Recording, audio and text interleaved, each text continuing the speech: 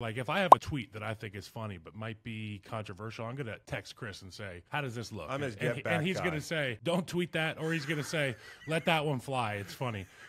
Who is the guy that you can text to say, "Hey, this is the idea I've got. Is this going to be legal? And should I present and install this?" Yeah, no, I've got guys right here that are great with that. But I've been lucky enough to have some great mentors, Mike Holmgrens and Lavelle Edwards, and there was a guy, Doug Scoville, that was phenomenal offensive mind that I played for at BYU, and he was our offensive coordinator. He went into the NFL with Randall Cunningham at Philadelphia, that whole deal. Dick Vermeil. I mean, these are people that they explain how the game has kind of evolved. John Madden was phenomenal with that, just where it's been, where it's going, and kind of everything in between. And it helps you with boundaries. It helps you with not being afraid to try things out of the box, maybe.